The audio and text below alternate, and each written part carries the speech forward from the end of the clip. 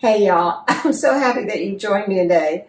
I'll have to say what happened. I thought I was videoing, and so I've done almost all the recipe for the first part of it. And then I looked up in my storage, it had this little message on saying storage is full, and it wasn't videoing. So anyway, I'm gonna have to tell you what I did.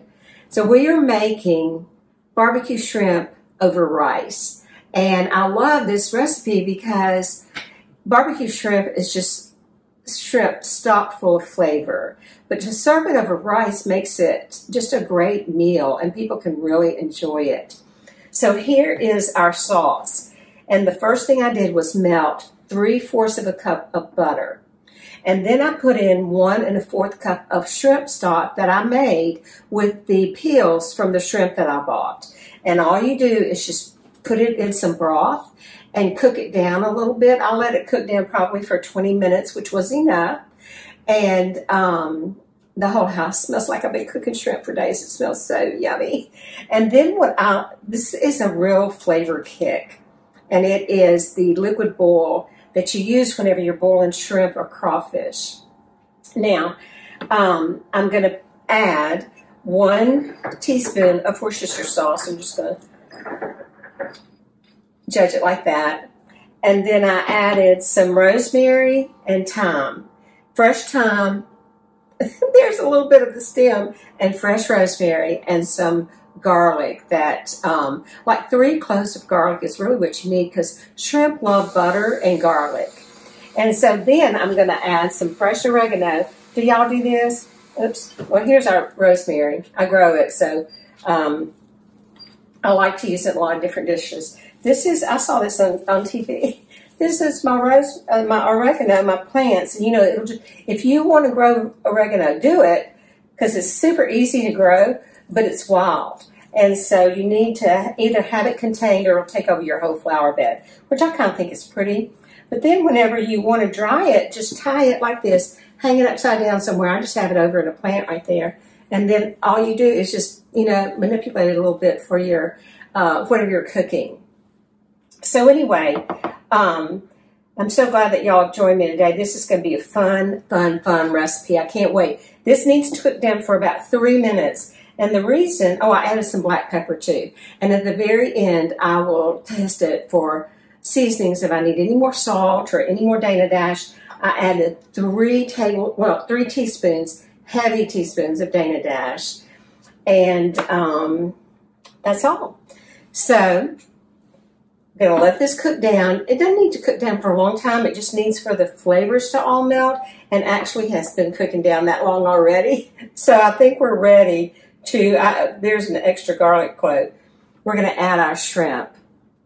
And these are wild American shrimp. I'm hoping that they come from Louisiana because that would really make me happy. And then you just let them cook down in this sauce until they're cooked and they turn pink. And it takes about 8 minutes. So I'm going to cut off right now and let them cook for 8 minutes. Y'all see how pretty it is? Whew. And it smells so yummy, y'all. I'll go over the ingredients one more time since I thought I was filming and didn't. 3/4 of a cup of butter, 1 1/4 cup of shrimp stock, or 3/4 of a cup of shrimp stock and 1/2 cup of ale. We don't keep it here, so you can't buy 1 can in some grocery stores, so I just thought I would add extra broth. But I did add this for a kick.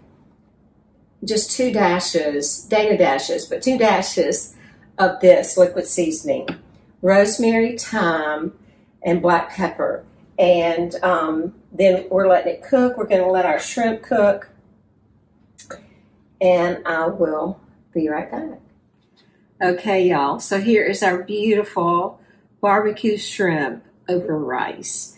So you can see how pretty it is. I think it would be good if you had any green onions. I have a little bit of garlic chives here that I'm actually growing. And I'm going to just snip some over, give the little chives a haircut, and add a little greenery to our dish. But look at it, y'all. It's so beautiful, and it smells so delicious. And you still serve it, you know, you serve barbecue shrimp typically with the barbecue shrimp with the peel zone and French bread. So you still serve it with your beautiful French bread. And by the way, I got this at that Gourmand French store that I posted about. So it's real French bread. But let's give it a taste.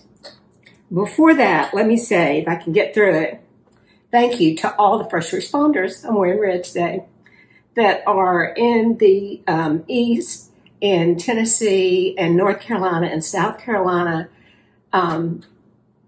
We just applaud you. And I've been, after Katrina, I went to Louisiana and Texas. After the flooding, the second go around, I went. And I'm telling you, these people that Salvation Army,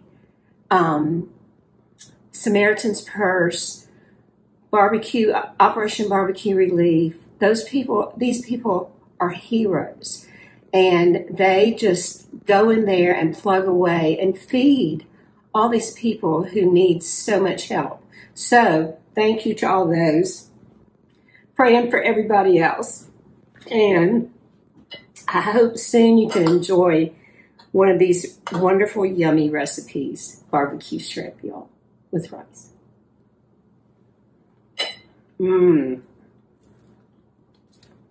This is a keeper, y'all. It is delicious. Bon appetit.